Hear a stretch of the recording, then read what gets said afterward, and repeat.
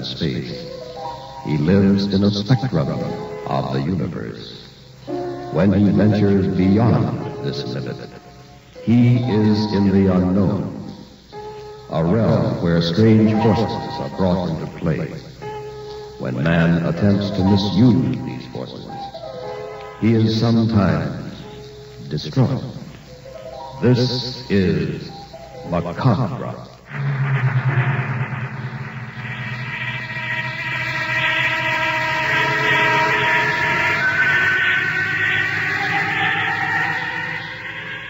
The Far East Network presents, in special performance, Macabre. Tonight's story, Weekend.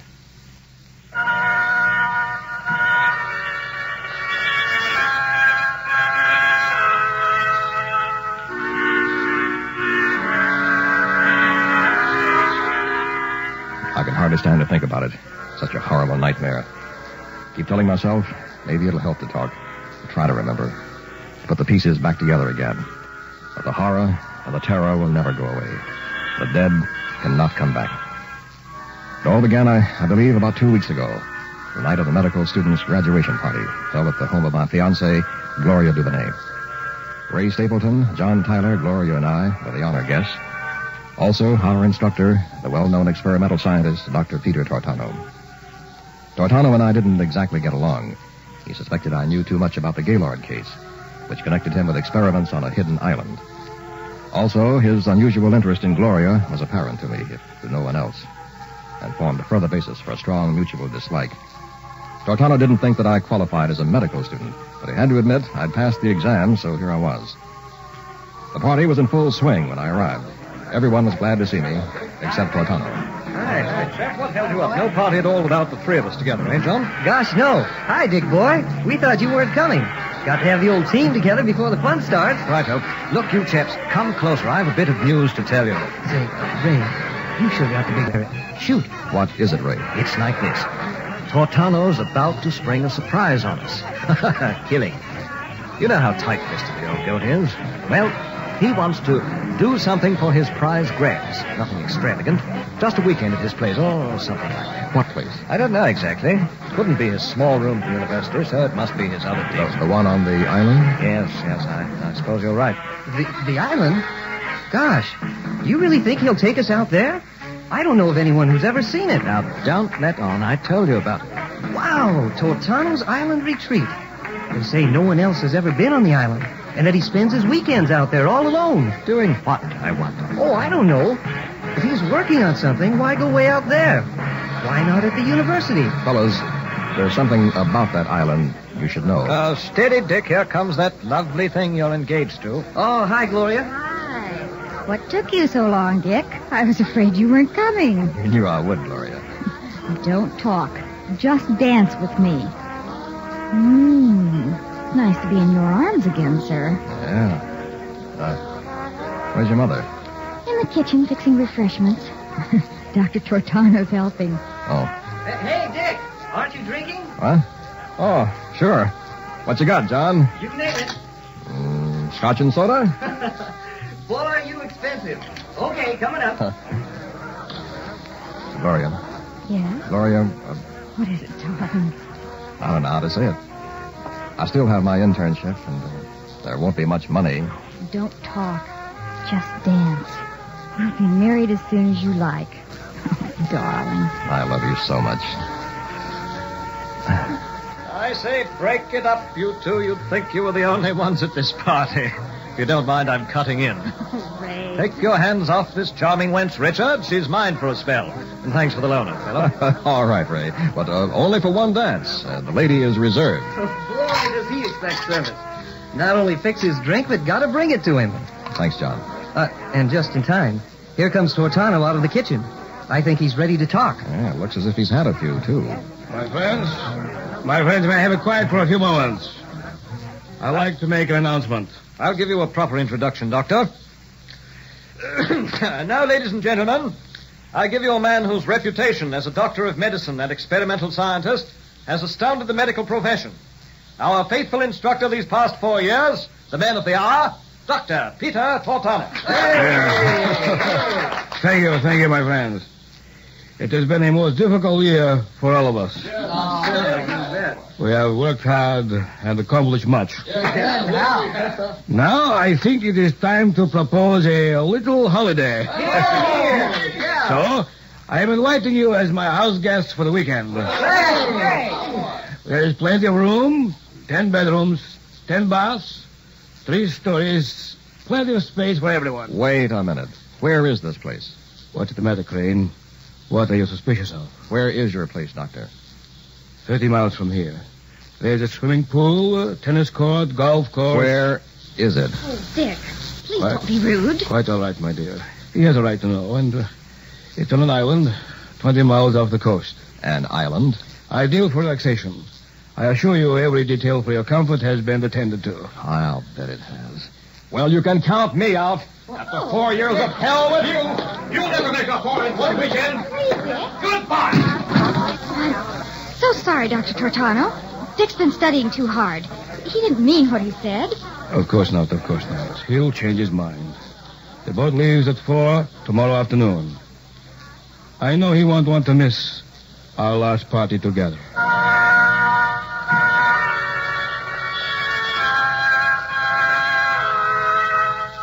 I knew Tortano better than the others. This was no idle plan. Tortano never wasted time in relaxation. He often said, you have to make every minute count if you want to achieve success. I finally went to my room and to sleep.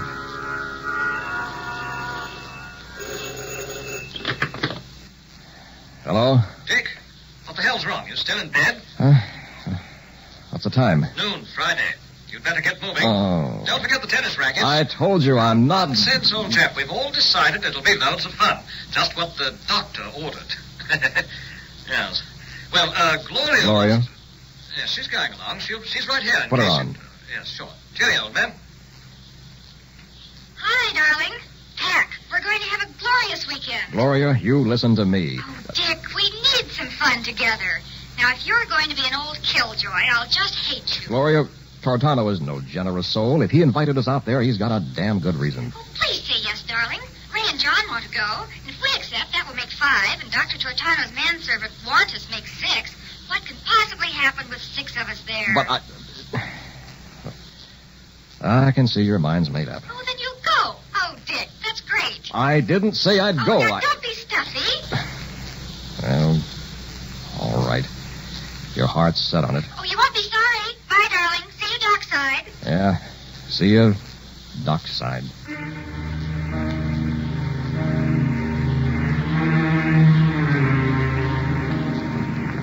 Tortano stood in the bow of the boat like some self-satisfied Pied Piper.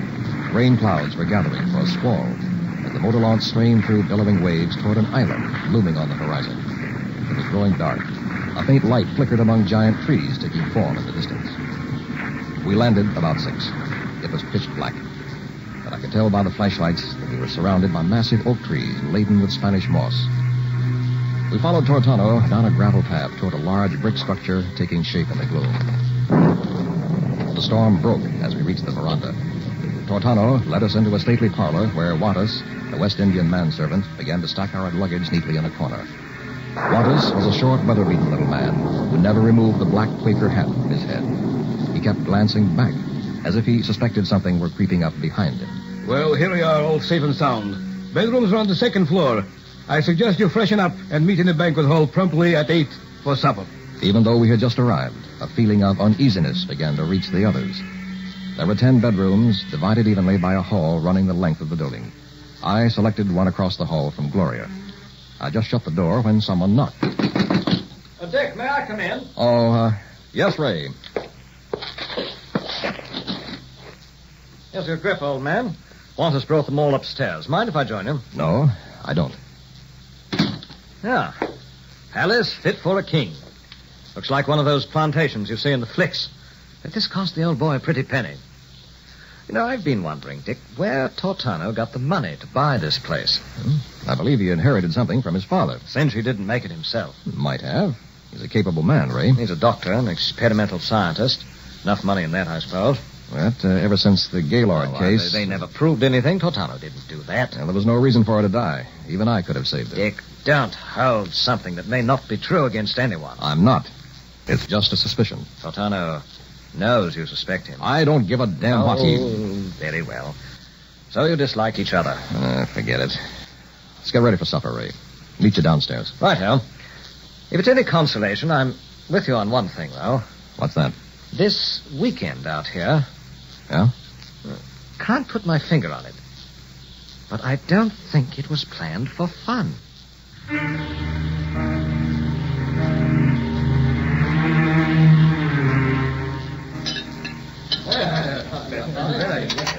My friends, I'd like to make a little speech. Excuse me. I am not much with words, just a grumpy little man of medicine. But I always mean well. Now it's been a long and tedious course these past 4 years. It isn't easy to become a doctor, and the hard part is yet to come for the graduates, that of internship, where you learn to weigh the actual values, where one slip of the scalpel can mean death or a hideous malfunction of the body or the mind. I welcome you to my island estate. You deserve a rest. So make merry and cast the cares of the world aside. Now to bed, children, to bed. Tomorrow will be a day of tennis, swimming, and fun-making. This will be a weekend you'll remember for the rest of your lives.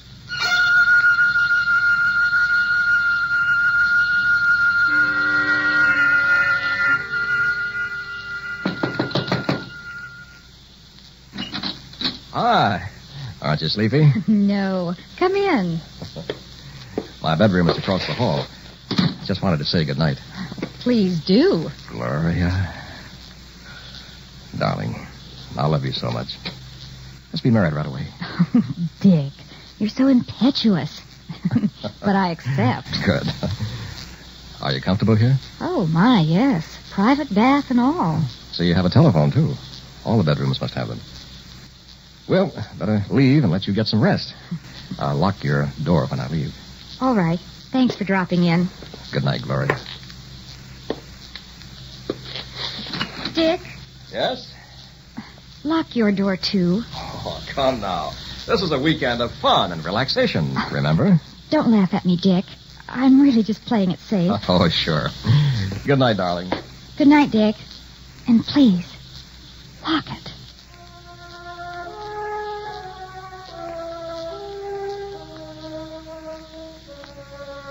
I don't know how long I'd been asleep. It must have been several hours.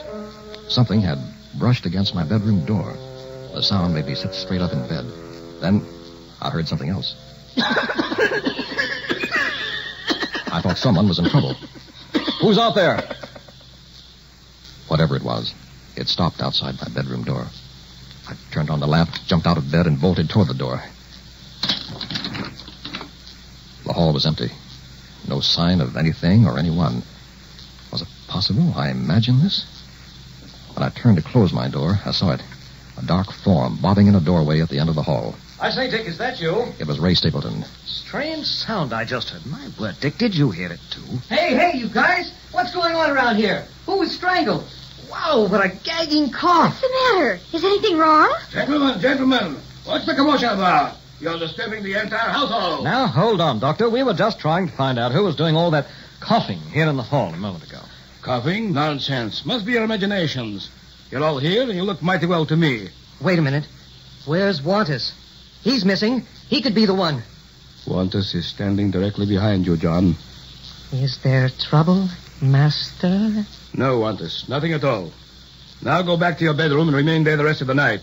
Do you understand? Back to bedroom? Yes. Immediately. Aye, Master. Wantus not come out again. Good night, Master. But Dr. Tortano, the coughing. Strictly imagination, I tell you. But I heard it, Doctor, and so did the others. There's no one else on this island. So just who do you think it might be? Yes. I see what you mean. Imagination is a powerful thing. So much so that under certain conditions, strong stimuli can compel you to think you have actually experienced something that didn't happen at all. Remember, this is the 20th century. We're not in the Dark Ages. No skeletons in the closet or secret wall panels. Return to your rooms, please. Good night, children.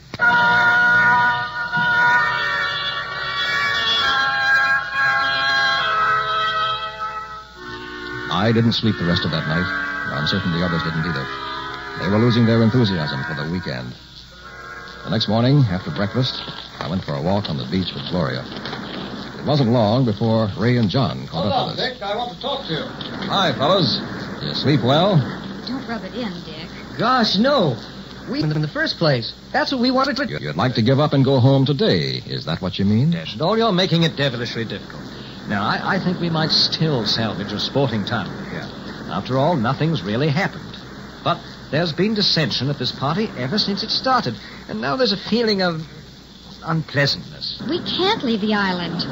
Wantus took the boat back to the mainland this morning for emergency repairs. And he won't be back until tomorrow. He did. Wantus has the only boat. There's no other way back to shore. So we just have to make the best of it. Dick, I'm with you. I don't think I like old Tortano. Fine kettle of fish.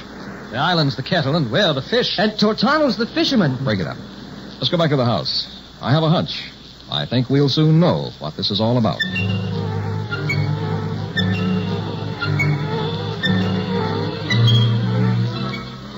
Tortano spent the day rechecking his notes and shaking his head. I didn't think him capable of feeling alarm, but his composure was rapidly leaving him. We swam a little and played some tennis. By evening, a cloudburst made a valiant attempt to wash the little island out to sea. After supper, a worried Tortano summoned us to the library. As we gathered, he stood up with an air of uncertainty and started to speak. I wish I could charm you with a graceful speech and make you laugh when I grow tired of talking. I haven't been altogether honest with any of you. I brought you here on the pretext of having a wonderful weekend. That was only partly true. All right, Doctor, tell us the truth. You'd better listen to me. There may not be much more time. Last night at supper, I gave you all a powerful stimulant. I tried to magnify your powers of imagination to the point where fantasy could be made reality by varying the dosages given each of you. The one coming closest to fulfilling the experiment would give me the correct formula balance. An overdose affects the respiratory system in such a way that the victim has periods of convulsive coughing of which he is completely unaware. 24 hours after the onset of coughing, the victim goes mad. And if my notes are correct... God forgive me, I didn't mean to go this far. Yes, Doctor? If my notes are correct, the victim may become physically anything he might imagine. The coughing started last night. I can't decide at the moment who may have gotten the overdose. I am also suspect, as I too took the drug. There are no guns on the island, no telephone or radio transmitter, and no way to get back to the mainland tonight. So we'll have to remain here. Go singly to your rooms. Bolt yourselves in. Don't open the doors for anyone. Your lives will depend on it. I'm afraid, my children, that before morning, we may have a madman among us. We locked ourselves in our bedrooms and waited. The others agreed with me. Tortano was insane to invent such a fantastic story. He was the one we should be protected from. We were completely at his mercy. Our only chance was to humor him until Wantus returned with the boat and escaped to the mainland. I must have fallen asleep. The storm had subsided to a whisper. Something had awakened me. What it was, I don't know. I lay there in the dark, scarcely breathing, waiting. There was no sound of any kind. Could I have imagined it? Maybe I should get up and look. Perhaps something was waiting for me to go back to sleep before attacking. But what? Nothing could have come into my room. And yet, somehow, I felt the presence of something out in the hall. There was just some sound, some clue as to what it might be. All I could do was lie here and wait for an unknown thing to happen at any moment. I waited and listened. I knew it was out there. Then, there it was. My God, it's trying to scratch open my bedroom door. I reached for a bronze poker on the night table, got out of bed, and tiptoed to the door. It was on the other side. I could hear breathing. Don't open the door, I told myself. It's just outside waiting for me to do that. Even with a poker, I might be no match. Then it occurred to me that it wouldn't be waiting unless it knew a way into my bedroom. Of course, it was coming in to get me. What about Gloria across the hall? Had it already been there? I decided to act. You, out there. I'm opening this door. If you're still there, I'll kill you. What's that? All lights are out. Pitch black. Something padded off on 4 feet. God, smells like a cat. It's so dark I can't see my hand before my face. Got to get across the hall to Gloria. Judging by the way it bounded off, it must be at least 15 feet away. If only the flashlight. Can't see a thing. Easy does it now. Keep the poker swinging in a circle. That should keep it from creeping up on me. Look, here's Gloria's door. Gloria, open your door. Is that you, Dick? For God's sake, yes, hurry. Are you all right, darling? I think so. What's the matter, Dick? The thing is right across the hall. The thing? Yes, whatever it is, it's after us. I was afraid it might have tried to get you. Quick, your phone. Where is it? Right by the bed. Oh. What are you doing? Call the others. The one who doesn't answer is out there. Some creature. Set more light, will you? Oh, yes. Really now? It's the middle of the night. Ray, something's wrong. You okay? Yes, I'm quite all right. Good. Meet me in the library in 5 minutes. Ray's not the one. Try John next. Maybe. Hello? John, you all right? Oh, hi, Dick. Sure, why? Can't talk now. Meet me in the library in 5 minutes. Pretty well cinches it. Has to be Tortano. He's the only one left. If he doesn't answer, we'll know. Hello, Tortano here. Oh, no. And who can it be? They're all accounted for. Who the devil is this? Dick Crane, Doctor. Meet me in the library in 5 minutes. Are you crazy? Stay in your room and keep the door locked. There's something fishy, and I'm going to find out who's behind it. Now, you be there. If any harm comes to my friends, I'll kill you.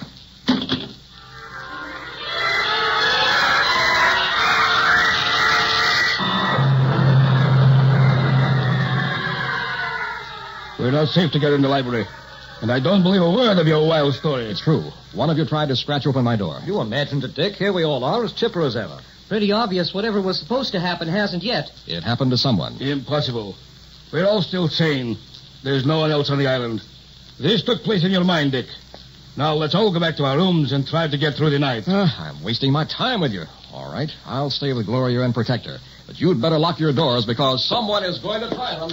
Say, Dick is certainly overwrought. He couldn't have been right, though, since we're all so healthy. Dangerous situation now standing here together. Let's return to our rooms. Well, maybe nothing will happen. It could start momentarily. I strongly advise separating immediately. Wait. Hold out your hands. What? I just remembered. It's been 24 hours. There is a certain symptom at this time. The victim's fingernails will have a bluish tinge. We can tell who it is. Quick, look at your hands. Hold them out. What do you see? Here are mine, Doctor. Normal. Are mine okay? Yes. What about yours, Doctor? Take a close look. I'd say they're all right. That means Good Lord, it's Dick or Gloria. they've gone to Gloria's room together. We've not a moment to lose. Come quickly with me.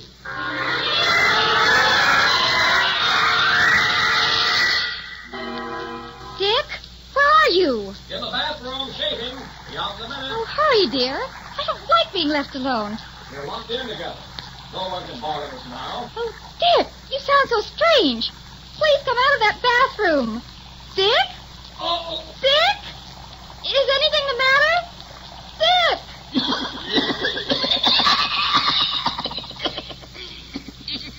Oh, that cough. In this room. Oh, no. Not Dick. Can't be Dick. I won't believe it. Can't be. Gloria, Dick, open this door. Do you hear? Who is it? Look down now. I lock this door immediately. Oh, where is my key? Gloria, what are you doing? Nothing, Dick. Open this door. Get away from that door, Gloria. My key. Where is my key? You'll like to depend upon it. Open the door now. Oh, here it is. Just a moment, Dr. Giordano. I'm warning you. Don't go near the door. Coming. Hurry, unlock the door. Don't do it, Gloria. Get away from that door. Keep away from me, Dick.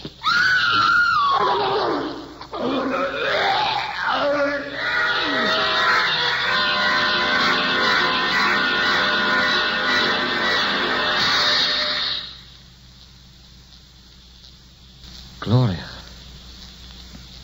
It was Gloria. Don't look, Ray. I tried to stop her. No. Well, that couldn't be Gloria. Not our beautiful Gloria. Whatever it is, it's in peace at last. So is Tortano. Throat clawed out. As if by a lion.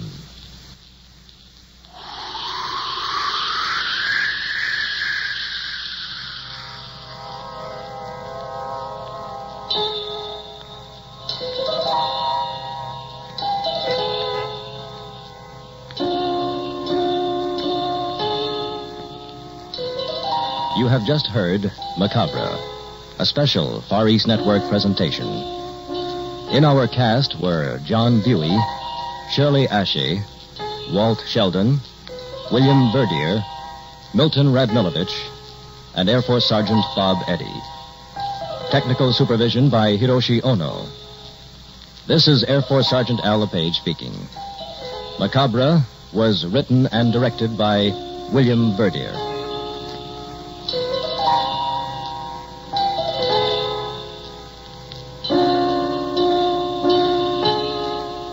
Macabre comes to you each week at this time through the worldwide facilities of the United States Armed Forces Radio and Television Service.